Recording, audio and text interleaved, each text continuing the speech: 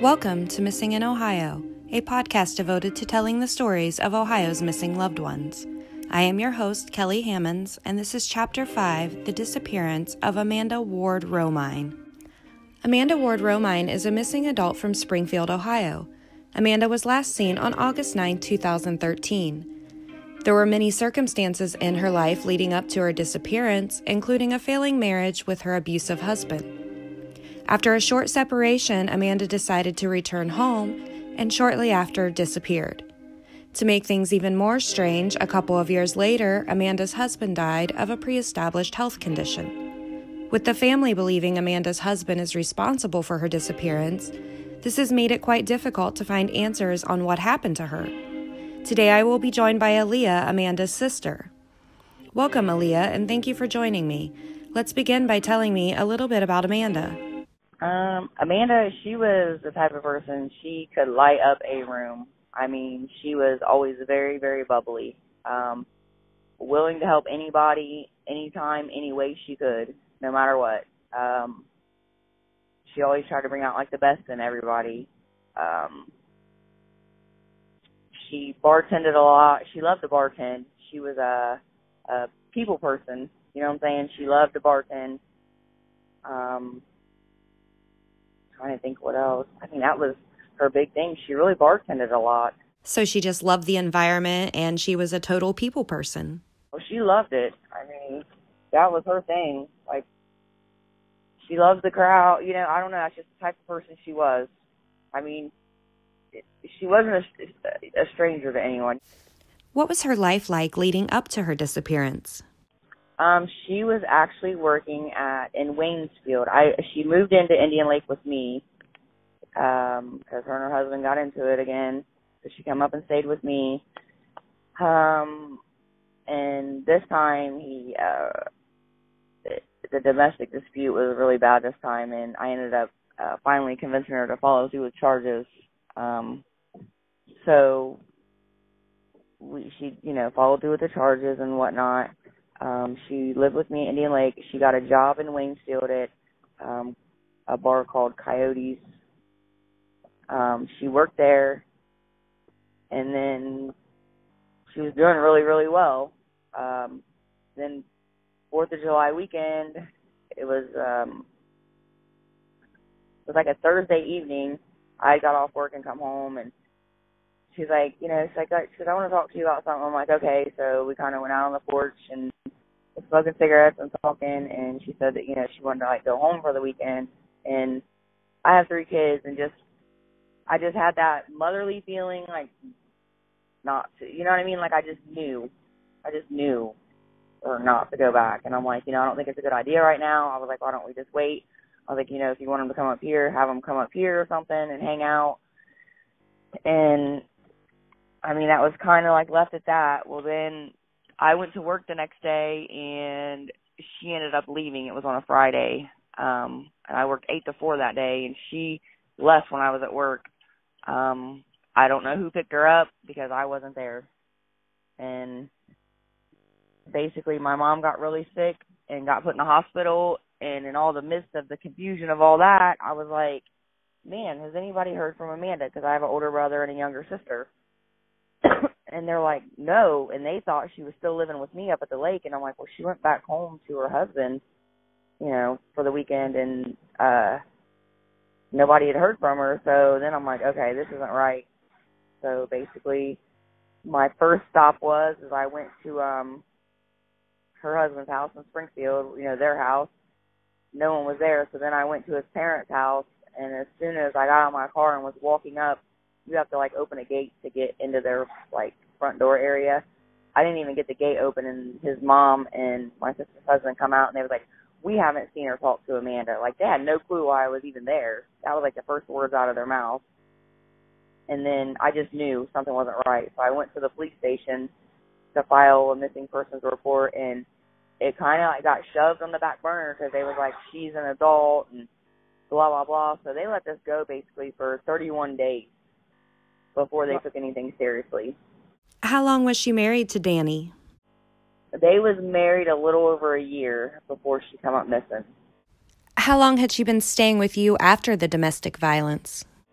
She had probably been with me for a good month or so.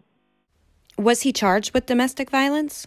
Yeah, he was actually, well, he went to court in October and she come up missing in July, and he was looking at like 2 years in prison because of it. But because obviously Amanda was missing, who's going to testify? So it got dismissed, and I kind of threw a fit in the courtroom because I went and I said, I want this dismissed without prejudice in case, you know, something happens and she shows up, which at this point I knew, she doesn't take off.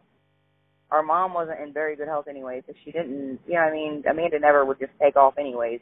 She was always in contact with us. And so they dismissed it without prejudice, but, obviously nothing ever become of it because Amanda, she's never been found. Did the police immediately think Danny was a suspect?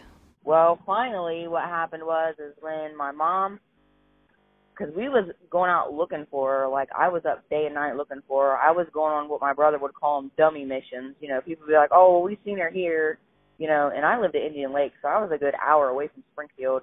But I would go up there all the time, like driving around looking for her, following these stupid leads that people would give me. And then finally, then my mom got put in the hospital and stuff, and then I kind of had to put that on the back burner because at this point my mom's literally on her deathbed. After we bury my mom and stuff, my dad goes down to the police station because my dad is a truck driver. So my dad finally went down there and raised all kinds of canes. Like, hey, you guys are going to start doing something because this isn't right. So then they finally started taking things a little bit more seriously. But once we got, Detective Bader off the case and Sergeant Flores off the case, and we got the detective now on the case, there's been more progress made with this detective now than there was with the other ones on the case. Because at one point, they searched a house next to, he owned Whitey's Tavern. It's a bar in Springfield, and there's a house kind of connected to it, and they rented it out. It was upstairs, downstairs. Well, we had got wind that her body was in that crawl space, and before the cops could even get a warrant to get in there and search, the body was gone, but they did find hair, skin, and skin cells in that crawl space. Did the hair or skin cells match Amanda? Yes. Did he own any other properties at the time? They owned a lot of properties, but now obviously he's dead, and I know his parents own the house him and Amanda owned, 937 Avondale. That house right there, that's where she actually came up missing from, was that house. His parents own that now, but they actually did a couple digs in that house and searched it and dug up his concrete and stuff in his garage and things like that. Can you tell me a little bit about Danny's death? Real bad high blood pressure, and him and Amanda partied a lot. They kind of lived that fast life. She didn't have kids, she was how do you explain it? She was so free-spirited, you know what I mean? She just was a risky person. I don't know. Amanda did 5 years in prison. Amanda did her fair share of time, over drugs. Never been anything major. But he died of I know his heart was 10 times the size of what it should have been. I know it was an enlarged heart, they said. But after Amanda disappeared, he basically laid drunk. Drunk and just out of his mind on drugs. He just did not function. Shelley, the detective, had him come in there a couple times for questioning and things, and she's just he's just, not right. You know what I mean? He wasn't right after all this. He basically stayed messed up, evidently, so he didn't have to deal with life, was my understanding from the detective. When did police question Danny? And the first time she ever called him in for questioning, it took them 30 days. It took them 32 days to finally call him in for questioning. He lawyered up immediately. His parents did, and his brother and his brother's wife lawyered up immediately. Wow, that's really strange for the whole family to obtain attorneys. They all lawyered up. And it's all public records. Danny has a history of domestic violence. He's got a couple charges. You know what I'm saying? And that's all public records. I mean, his name was Daniel Romine. Do we know for certain that Amanda did make it back to Danny's house? She did. She did make it back because, how I know that, she's seen my other sister. So we know she was there. And see, Amanda never picked up her last check from her job, neither. Nor was it cashed. They ended up mailing it, I guess, and it was never cashed either. Can you tell me why Kentucky is of interest to you when it comes to Amanda's disappearance? Evidently, there was, now I'm just kind of giving you what the detective gave me. There was a gentleman that was driving to Kentucky to meet another gentleman, Danny and a couple other people.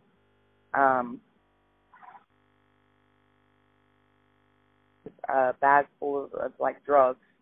Supposedly, he drove it to Kentucky, swapped it off to give it to the other guy, and he said in the midst of swapping, he realized it was a body and was pretty sure it was Amanda's.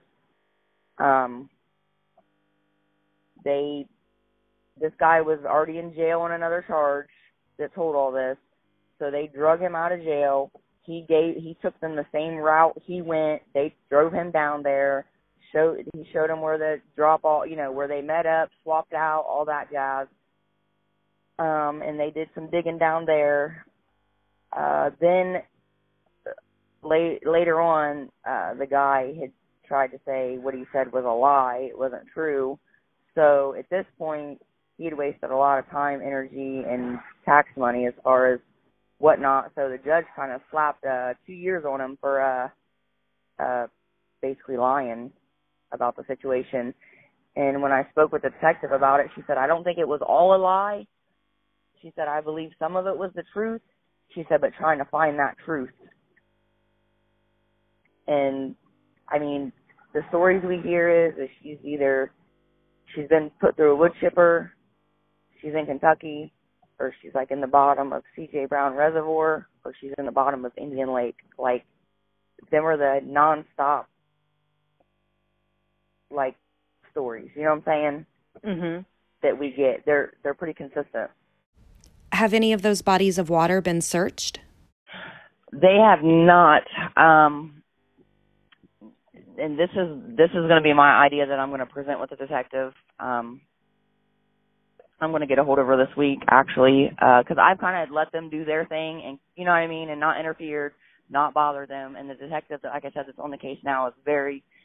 I mean, Amanda's case started out with one black binder. Now there's like 13 black binders. Like there's boxes, you know what I'm saying, and evidence, and like there's a lot of stuff now. She actually has an analyst on the case also. And when I told you and over the messages, I just had to take a laptop down like 3 weeks ago that Amanda had used at my house to get on her Facebook and things. But Amanda deactivated her Facebook before she left to go back because he didn't like the fact that she had a Facebook, so she deactivated it. Well, she used that laptop that I had, so I took that down to them to see if they could get in there and get anything out of it as far as Messenger and things like that.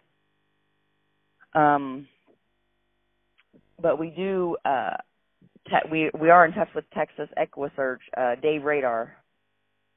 He is willing to bring up his sonar equipment and go through bodies of water, but at no cost to the family. I mean,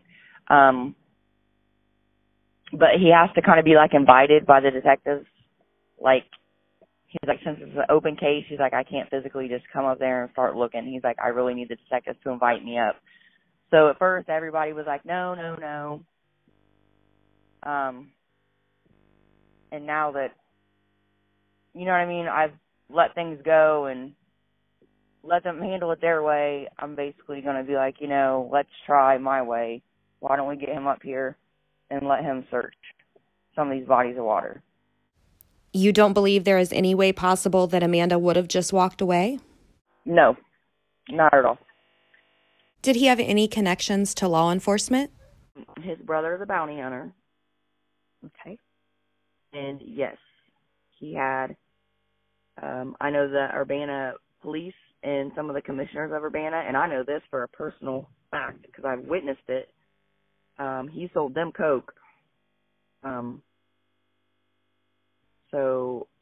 I know there were some Springfield officers that had also, and I made that very point blank to the detectives, and I also gave them names, and they are still investigating things. You know what I mean? Like, it's still ongoing investigation. As far as some of them cops, that family has in their back pocket. Okay. And that is why I think it took a little while for things to get moving. Did his parents or brother ever give a reason as to why they got an attorney? Nope, but see, here's the thing. They're the type of family, they're very close-knit. So, and Danny was their baby boy. So, whatever Danny did, I can guarantee you on my life and my children's life, that's how sure I am. Dave Romine knows and helped bail him out, I'm sure. And his parents know and helped bail him out, because there is actually Big Dan, Danny's dad, Big Daniel Romine, actually has a domestic violence case against Amanda. He went to jail for beating the shit out of my sister. Danny's dad beat Amanda? Yes. Wow, that's insane. Yeah, because the easiest way to describe this family is they all like to drink and party, and that's fine. You know, that's fine. I don't care what you do. I don't care. I mean, like I said, my sister lived a fast life. I mean, she wasn't no big old junkie or drug head, nothing like that. She worked. I mean, she used to strip. You know what I'm saying? Like, she was just very outgoing, and she just lived that life. And you know what? She could, because she didn't have kids. You know what I mean? Mm-hmm. She did want kids, but she wanted to enjoy her life a little bit. But his family, they're all drinkers, and when they drink, they all like to get mouthy. Well, my sister was a type, she didn't take no shit off of nobody, period. And that's kind of, you know what I'm saying, that's how it ended up. Did his dad get charged for domestic violence for beating Amanda? I believe so. Has any of his family ever participated in searches or vigils? No vigils, no nothing. Nope. And Shelly, the last vigil we did when Danny was alive, Shelly tried to get Danny to come, and she's like, I'll be there. So you ain't nobody, you know, no one will mess with you or anything. She's like, I'll be there. He still wouldn't come. So you definitely think someone else knows something? I do. I mean, and like I told the detective, in a crazy, stupid way, because she asked me when she first interviewed me, you know, what did I think happened? And I said, you know, I think maybe her and Danny got into it, and it just went a little far, and he hurt her real bad this time. And in a crazy, stupid way, them two loved each other. They did. He loved her. I will not deny that. He loved her. Danny was the type of person, and it took me a little bit to even think of this scenario and to, like, explain it. But with the detective, like I told her, I said, Danny was the type of person that as long as he knew where Amanda was at, he was content, okay? So, yes, I know when Amanda came up missing, he knew exactly where her body was at all times, because in a sick way, in his mind, he was content because he knew where she was at. Does that make sense? Or like when she would avoid his phone calls and he didn't know where she was at, he would blow my phone up nonstop, trying to find her, trying to figure out something or whatever. Like, and he never did that this time. So that's how I knew he knew where she was at and what happened. And in his sick mind, he was content with that because he knew exactly where her dead body was. You know, he knew where she was at. So he was content with that because he knew. Can you tell me about some of the events that you have done for Amanda? Every year, we do it twice a year. We do it usually around Christmas time. Sometimes we do it on her birthday. It just depends. Because like I said, my dad was a truck driver, so he would at least try to get to one of them. So it just depended. And we always did one around the time she come up missing. And every year they get smaller and smaller and smaller. But, you know, I don't care if I'm the only one there releasing a balloon. I don't care. She's still missing, and I want people to know that. And I'm going to keep her name out there. And that's why we do it, to let people know she's still missing, you know, and no information's too small. But this has changed my life. I can't tell you what sleep is like anymore, and I'm not kidding. I'm lucky if I get 2 or 3 hours of broken up sleep every night. And it's been like this for 5 years because I lay in bed and I think. And when I think, then I just branch off to something else. Then I branch off to this and it's always that, she's the last thing I think about, the first thing I think about when I open my eyes. She was my best friend. Like, that was just that. She wasn't just my sister. I mean, that was my best friend. That was my go-to. When things got hard, that's who I called. That's who I talked to. I mean, now it's like I don't have any, I just feel like I'm alone. Like, I don't have anybody. That's how I feel. You told me you have some very vivid dreams about Amanda. Would you mind sharing that with us? It's always the same dream, though. It's always the same dream. We're always in the, I don't know, if you Google, like, C.J. Brown Reservoir in Springfield, like, basically, it's a big reservoir, and, there's trees and picnic areas around. Like, there's not anything, it all looks the same, if that makes sense. And it's like, in this dream, she's standing in grass, and she's in a white T-shirt, and she just has this straight face on her, and she just stands there and looks at me, and there's a bunch of trees around, everything looks the same, and it's like, when I have this dream, it's like I always try to look around as fast as I can. I look at anything, everything, as fast as I possibly can, and, like, just to try to get an area, like, where are you at? Like, a landmark, something. And it's like I never can get a landmark, ever. I don't know, it's so weird. Did Amanda ever go to the reservoir? No, but, there's some pretty secluded areas in there. Like, if you wanted to get in there and put a body in there, it wouldn't be hard to get away with. You know what I'm saying? Like, if you Google mapped it, you would see what I mean. There's little in and outs and things like that. And there's a big old floodgate that open up also. And I think that goes to I want to say like the Miami River maybe. I'm not sure. I know there's big old floodgates too, because somebody had said they checked around the floodgates and all this and that. And at one point Danny had a boat, Is there anything you would like listeners to know about the case or Amanda? That nothing's too small at all. Any information needs to be, the Springfield Police Department has an anonymous tip line, and the detective on the case, she is very, very good as far as doing things anonymously, talking to people, and also, like, she always stresses to us, I don't care if they have little warrants. She said, I'm willing to work with people. Her philosophy is you scratch my back, I'll scratch your back. You give us good, good leads, good things, I can make things disappear. Okay. So there's been people that's called in that's, had little stupid warrants, and, Shelly's like, I'm not going to arrest you because you're coming in and talking to me. I don't care about your warrants. You help me, I'll help you. What would you say to the person that caused harm to your sister? I would probably say, I'm not mad at them. I'm not. I don't care what they did. I just want to know where her remains are. I forgive them. I don't care. Just give our family the peace that we deserve. They've took a big part of our life away. And I feel like, we just deserve that little bit of closure. Do you have any advice for other families with missing loved ones?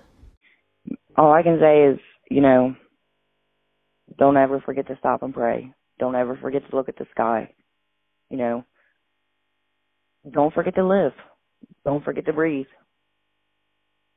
Just keep their name out there is all you can do. And you've got to keep pushing forward. If not, you're going to kill yourself. You have to, I'm at work all day. I try to put my sister to the back of my head because I'm a nurse. But always talk about them. Don't let people forget. Like at dinners and things like that. When we have dinners, we always talk about Amanda. The fun things. We still talk as if she's still alive. And it's okay to, it's okay to be sad. It's okay to, to be upset. It's okay to, have your moments. That's completely fine. I have moments all of the time. But you also, I still have a family. I can't be sad all the time. I mean, because if I'm sad, then it makes my family sad. I don't want to hurt my family anymore. I would like to thank Aaliyah for taking the time to speak with me today and sharing Amanda's story. And now here's a summary of the case. Amanda Ward-Romine was a free spirit that loved life, her family, and being around people. Despite getting married about a year before she went missing, Amanda was dealing with an abusive relationship with an abusive family. Not only was she abused by her husband, she was also abused by her father-in-law. In June, Amanda decided she had had enough after more domestic violence at the hands of her husband. She left her husband and went to live with her sister, Aaliyah. Almost a month later, she decided to go back and make things work with her husband. She went missing shortly after. Once law enforcement got involved, Danny and his family began showing strange behavior. Not only did Danny become a drunk borderline hermit, but he also obtained an attorney. In an even bigger twist, Danny's parents and brother obtained the same attorney. That on its own leaves me with so many questions. What do they know about Amanda's disappearance? Why would the entire family get an attorney? In another twist of fate, Danny suddenly passed away of a pre-existing health condition, leaving Amanda's family nervous that they may never find answers. What was originally thought by police that Amanda was a missing person quickly changed to a homicide without a body. The reason for the belief being the discovery of human hair and skin cells belonging to Amanda in the crawl space of a property owned by the Romine family. Danny's death may have been a roadblock in finding answers for Amanda, but I firmly believe this case is solvable. It is my opinion that Danny's family knows something on the disappearance of Amanda Ward-Romine. It's time for someone to come forward and bring answers to the Ward family. You can find more information about Amanda and follow her disappearance on Facebook on the Amanda Ward-Romine Facebook page. If you or someone you know is a victim of domestic violence, please contact the Ohio Domestic Violence Network at 1-800-934-9840. There is help out there. Missing in Ohio is an affiliate of Missing Person from Ohio, a Facebook page ran by Lori Davis. Here's a message from Lori on how Missing Person from Ohio can help you if you have a missing loved one. Missing Person from Ohio is an outlet for those with missing loved ones where we can publicize their case. I can help ensure that they are listed on the correct organizations. I can talk to the family members about steps that they can take to try to help keep the publicity out there for their missing loved one. And I can also just work with that family to let them understand that someone cares, that we are a group of individuals that really want to help, and we're doing this for the right reasons. We're doing everything that we can to help them bring their missing loved one home. And if we're not able to bring them home, we can at least help support them during the time while they're missing. Missing in Ohio can be found on Podbean, Stitcher, iTunes, Google Play, and many of the other platforms you enjoy.